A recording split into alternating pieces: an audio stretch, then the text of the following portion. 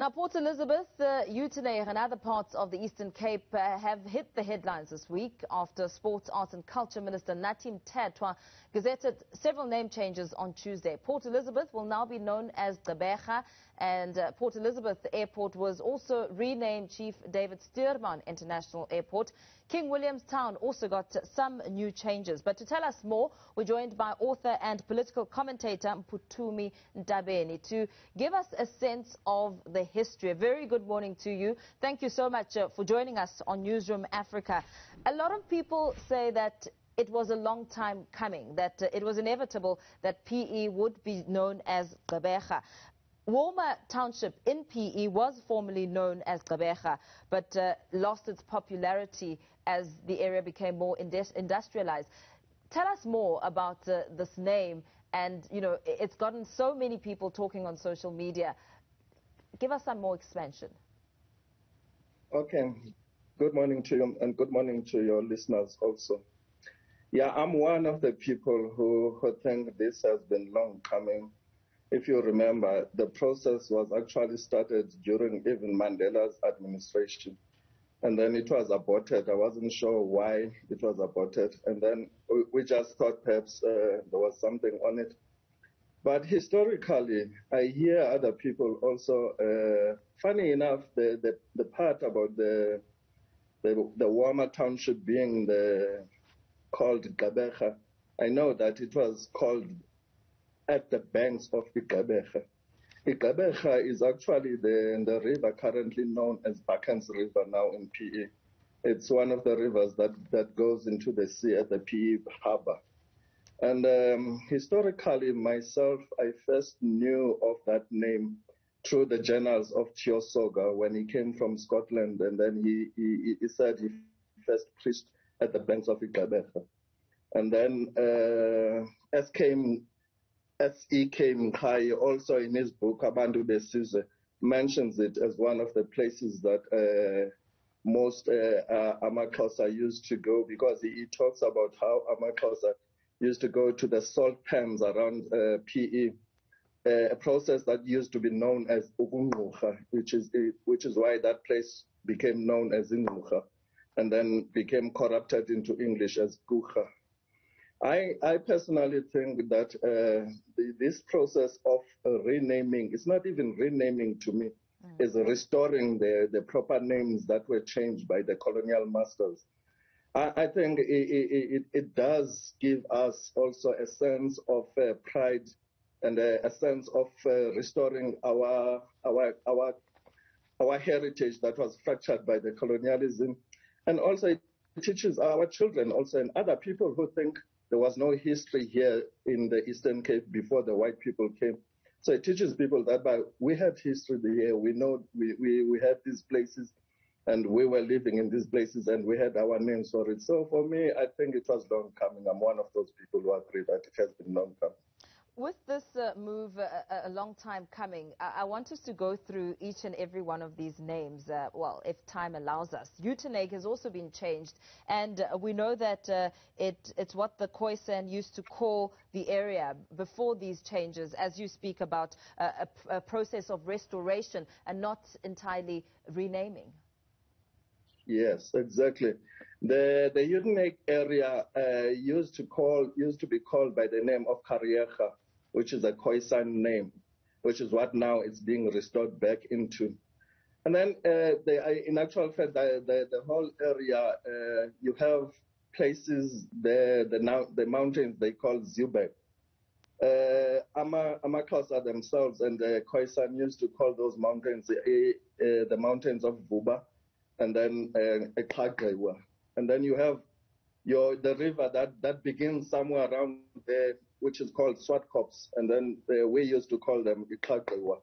So for me, I think all these places, we should just return them and restore their names back to where they are. I mean, we can't have there is enough, for instance, in PE to remember the colonial history. I mean, everywhere in PE, you get Donkin House, you get this. So I don't understand the people who complain that we are trying to wash away the colonial history as if it didn't happen. It's actually our history that has been washed away as if it didn't happen, because everywhere you go in PE, the names is as if you are in England or you are in Wales or you are in Scotland. So I think this little bit of restoration for me is overdue. And I understand people who are a little bit concerned. You know how people, they don't like change. And they don't like change if they don't control it. And then there is that the element of the remnants of people feeling that the Western hegemony is being attacked. Of course it is being attacked. This is the whole point of it. We are trying to balance things back to where they were. Or at least not to where they were, but at least we get a little bit of balance so that we also and our children know that these areas have got our own indigenous and native history. I mean, you speak about change being a difficult process and a balance of history here. What do you make of those who are really concerned? It's not really just a white issue to talk about the name pronunciations. What is your analysis around that? Yeah, you know, that one I don't even want to dignify it, because if you go, for instance, to the Scottish Highlands or to Wales, you find names that you can't even pronounce yourself. Even they themselves, some British from England, can't pronounce. But the charm of that is that they are uniquely Scottish or Welsh, and then it's a reason why people love it. And then they feel like the tourists will go to the Scottish Islands, to places they can't pronounce. We don't have to be able to pronounce everything that we are. But the truth of the matter is that that area where you are now around PE and Uitenhage is the area that is still predominantly Xhosa and the Khoisan people. So their names, how they call things, should be pronounced that way, should be called what it is. The rest of us must just try and learn. I mean, I was not born knowing how to pronounce Van der Bijl Park myself and Uitenhage, and we had to learn the hard way, actually, through the apartheid system. So if they themselves don't want to learn, I don't know what must we do. So it comes back to this issue of a bad attitude towards the other cultures and other names that you don't understand. So if you don't understand, they must bow to you. You must change them. If people talk about Ngukha, then it must be Kukha, because you can pronounce that yourself. I mean, there's an element of, I don't know, I don't want to be a little bit rude, but what I'm trying to say, in Cape Town, for instance, if you go to Cape Town, there is a very rich, affluent area, which is called the Landano, next to Hot Bay. That's a Welsh name, and then originally the name, of course, is Landano. And then people who don't know how to pronounce it, they pronounce it Landano, and there's no big deal about that. We also know that the Port Elizabeth Airport has been renamed after a Khoi chief who really made tremendous strides in history. What do we know about him? Yeah, he was prominent in fighting on the 3rd and the 4th Frontier War. You know, we had about 9 major battles, which are called Frontier Wars, or sometimes we call them the Wars of Dispossession, land dispossession. So Stuurman had brothers. They had a brother, actually, which was called Charles. It's interesting how the two of them diverged, because his brother went to the missionary that was founded by Dr. van der Kemp in the Bettersdorp, and he became a preacher there. But he himself became militant and was trying to restore the land of his people. And he was incarcerated in Robben Island twice, and he escaped once. But then the second time, they incarcerated him again, and then they banished him to Wales, actually. That's where he died. But he was a freedom fighter, and he used to fight with other leaders, Amaxhosa leaders, in that the 3rd Frontier War in particular. The alliance of the Khoisan people and the Ndlambe people in particular won them, like literally, like the war is one of the wars that Amaxhosa won against the British. Now, in trying to balance, history and, being really careful not to wash away the colonial history that you speak about, in restoring the African heritage, and perhaps also educating the next generations to come about where the country comes from and where the country is going, do you think we still have a long way to go? And are there any other name changes that still need to take place? Oh, most definitely. I think we have a very long way to go. And I mean, the truth of the matter is that in the Eastern Cape towns, and almost all of them, the colonial history is the most prominent. Everywhere you look, you would actually think you are in Britain. And everything is called by that. So I do not understand this fear that now we're trying to wash away the colonial history, because where itself the Bankans River enters the sea, there's a hill there, and then that hill has got a very popular fort they call Fort Frederick. And you will walk a little bit, and then there's Duncan houses.